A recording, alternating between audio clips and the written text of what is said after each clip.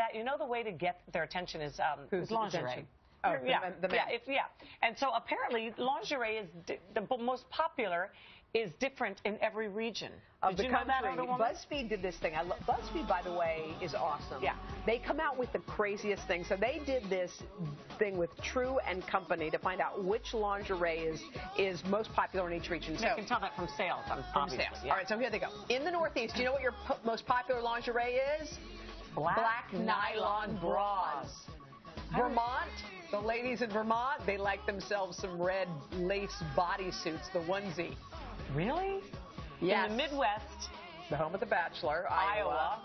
Purple silk bras are on fire. And in Kansas, blue rayon pajamas.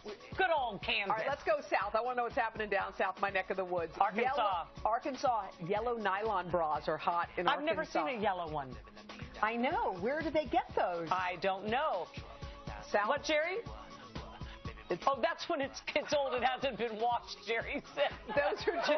or it's been washed so much it does tend to... Jerry, I'm with you because I've never seen a yellow bra. North Carolina, South Carolina, and Florida all have the same underwear in common. They like nude and white cotton underwear. And Hoda likes a thong. I do. And in the West. Wait, where are the thongs? New Mexico? Nobody. No, New Mexico. Look, I can see it. Oh, really? Those are the hanky-pankies. They're the best underwear, bar none. Anybody should be flossed. But by the way, you're flossing your butt. Here's the thing, though. They're not uncomfortable, and I do get uncomfortable with a thong. Did you try it on? Yes. Sorry, I know you love your hanky-pankies. All right. Blue bras are in California. Yep. Okay, and Colorado, red flannel pajamas because it's cold. All right. So have you ever wondered what your lipstick says about